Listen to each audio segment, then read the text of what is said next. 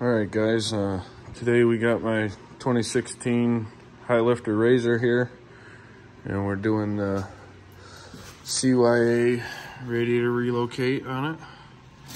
So I noticed when I was doing research on it that there wasn't much out there in the way of YouTube videos on these or install videos, so I figured I'd make a go at it.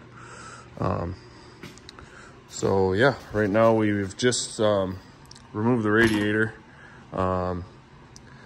If you're looking for instructions on that, I'm sure there's plenty of other videos out there on how to replace a radiator here, but we're going to be going through all the steps they got here. They got a pretty decent instruction manual, and we got I went with the American flag cut.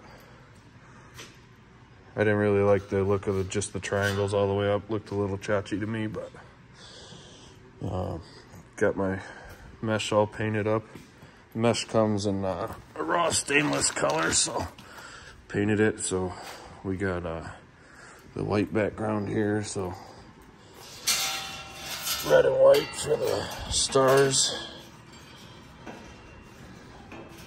but thought that would look cool. So all right guys, so we almost made a little error here, but in the directions it doesn't say anything about installing the mesh onto the metal frame here until later on.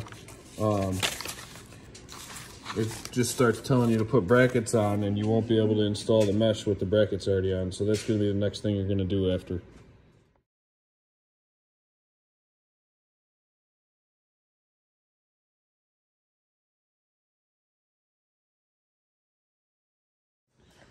All right guys, so finally got this all bolted in, all your mesh and everything. Kind of a bit of a pain, takes a bit of time, but if I had to make a suggestion, I would start with these up here in the sides before doing the center big one, and adding this brackets on. It kind of makes it a pain to get at some of these side bolts. Now we're in the process of marking the holes that go on the radiator mounts. You see the little punch marks there, and drill those through, and then get back with you.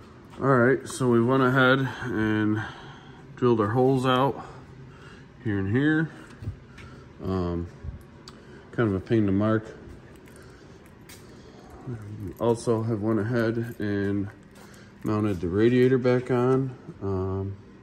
Kind of fooled me for a minute because when I took the radiator out, it was so packed full of mud and clay still, even after pressure washing it out as much as I could after every trip, that when I put the fan back on, I put it on upside down. So these little feet here, I guess you'd call them, that go into the holes, there, and there, did not line up at all. I thought I had a defective part, but that was a screw up on my end. So yeah, happy about that. Fits in nicely. Had to do a little finicky getting these to sit to where it'll actually hold the radiator. These brackets here are slotted so you can move them back and forth to kind of sandwich the radiator in between. So yeah, we'll get back to you for part 2. Probably get back to it tomorrow.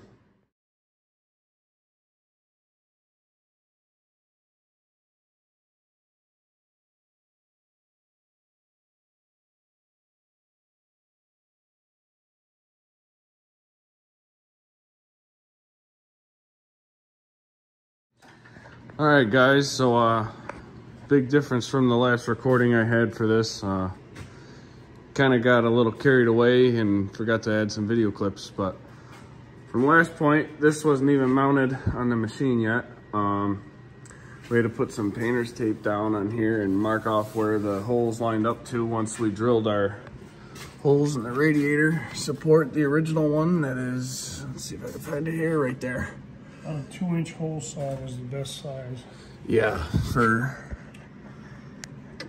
it's up under there. You can see that's where that 90-degree goes.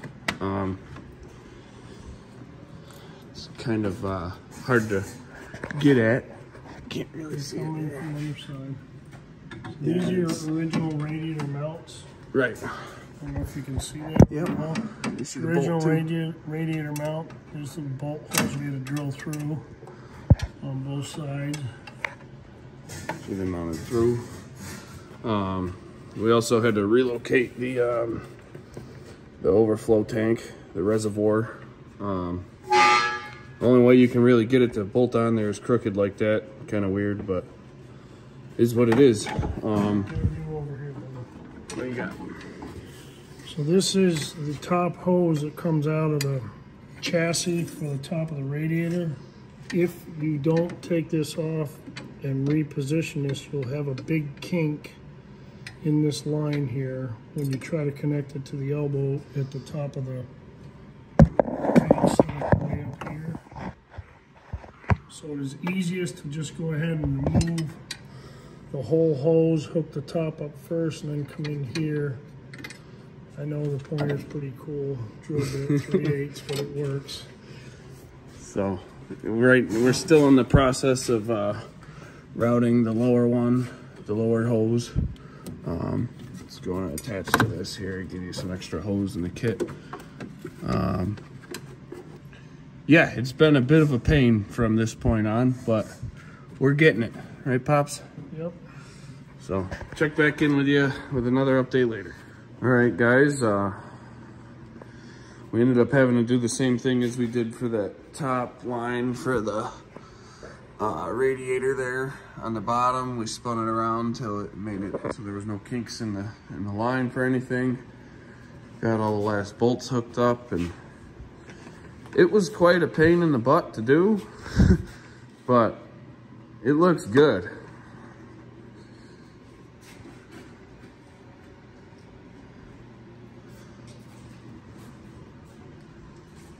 So, yeah, another update with all the tires and everything all done on it.